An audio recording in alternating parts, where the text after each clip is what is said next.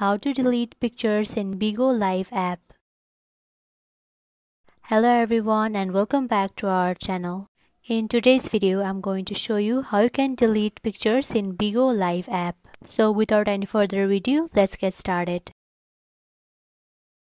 The first step is to launch your Bigo Live app and make sure you are logged into your account. Now at the bottom, you're going to find different options. Click on the option of Me, then click on your profile icon. With that, you will land to the profile page. Scroll down. Over here, you're going to find different options like profile, post, video, and so on.